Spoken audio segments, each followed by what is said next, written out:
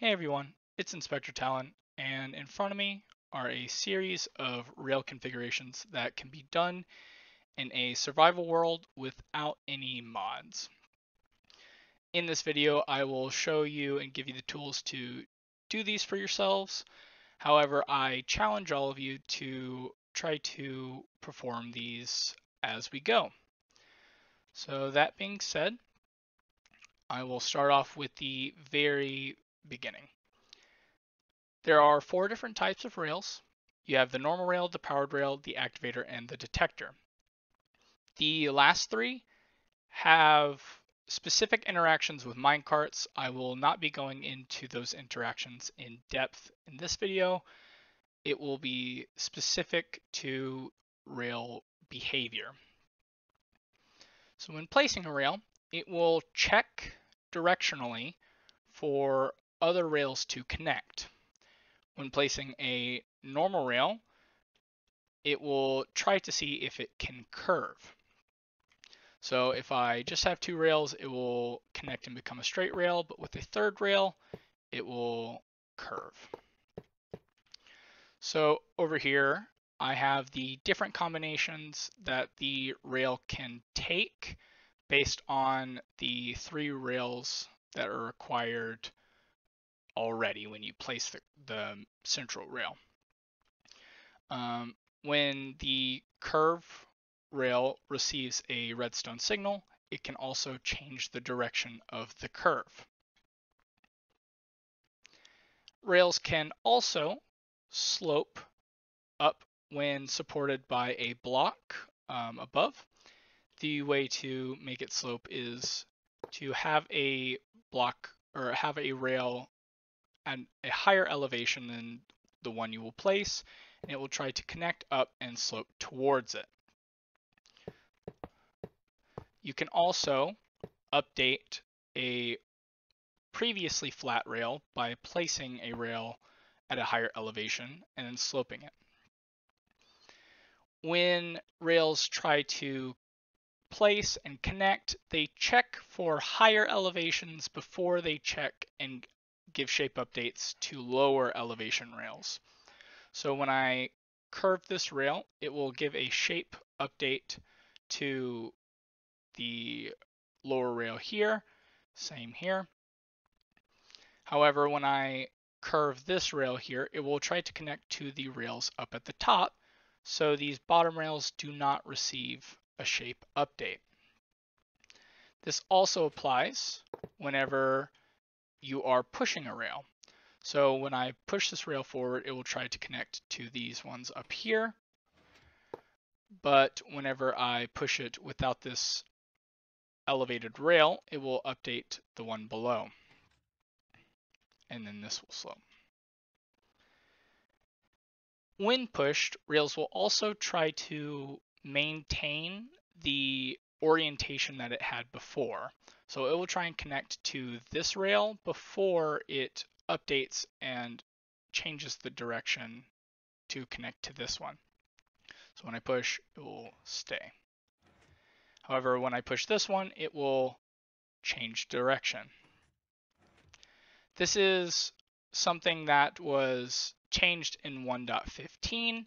In older versions, 1.14 and later, this would not be the case. It would just check directionally where to redirect. So if it was the incorrect direction here, it would just do this and then have this rail. So when pushing a rail, it will try to give the shape placement updates before checking to see if it actually has a support block on it. So if I push this rail down, it will update these rails down here and they will slope. Same here. So once I push this rail, it will redirect before checking to see if it has a support. Same goes for up here. If I push this rail, because of the way that sloped rails update, they update one block higher than flat rails, it will redirect the rail up here.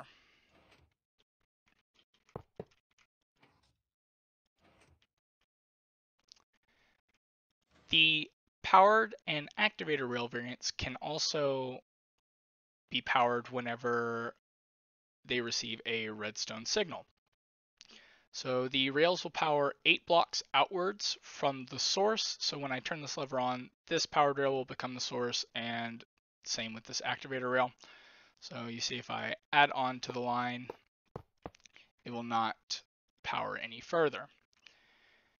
Activators and powered rails also will power separately. So this will not connect to this power source there. This state change can be detected by observers, so as you can see here. And this powering mechanism allows for some interesting behavior as well. So Rails will try to check for the source and the direction that it's connecting to the source. So if the source is here and it wants to power along this line, if you were to ever go back, it won't connect to this power source. So I can quickly show that over here. Whenever I update this rail is not powered because it's going backwards in the signal line, and this rail is not powered because this rail is connecting upwards. Since this rail believes that it is connected to this rail, it will consider this a power source, and this can lead to a bud.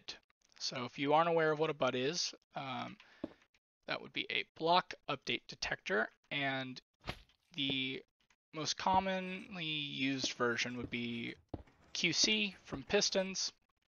Here's an example here.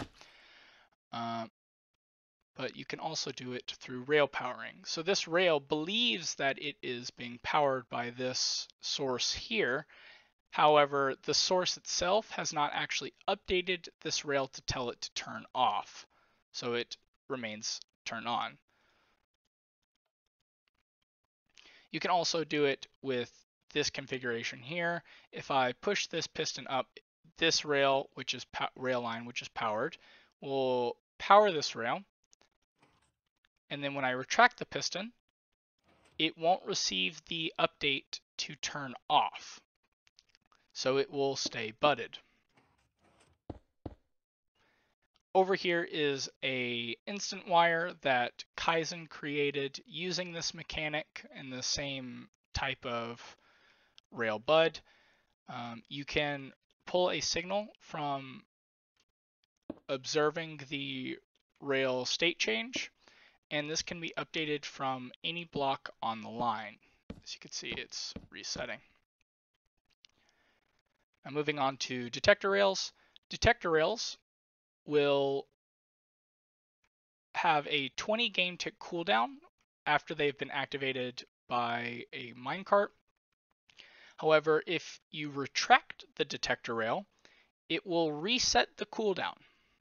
So if I retract both these pistons, you'll see that this one stays on, whereas this detector rail will cut off. Now finally, as of 1.17 and higher, rails can be waterlogged. This allows for some interesting behavior with flowing water. There is a lot that this allows for in terms of minecart movement. However, that is not within the scope of this video. I will very likely make a video dedicated to this in the future. Now, as for the rail placement challenge, I can show you all how to do the first challenge, and I would like you all to try to do the rest for yourselves. The first thing you want to do is set the bottom rail. Now remember, rails will connect upwards before they connect downwards. So in order to avoid this rail being updated, you want to set it first and then change how the rails above it are connecting.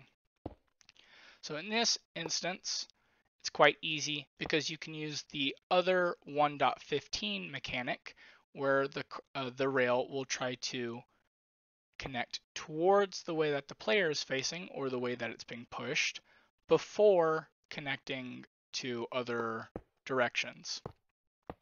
So then you can redirect the way that the rail is facing by removing this rail and then giving it a shape placement update from a different auxiliary rail. That is the core of how each of these work. It goes in ascending difficulty, with this one being the hardest. And here I have a few normal rail curve challenges. These require pistons to be performed. All of these can be done with blocks and rails. So good luck to all of you. Thank you for watching.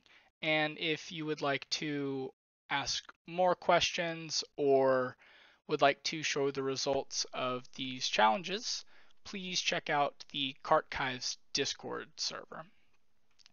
I want to give a big thank you to Hexatron for doing a lot of the innovation with curved rail manipulation, as well as showing me several of these rail placement tricks. So between the both of us, we have discovered quite a bit. So thank you all for watching and have a good one.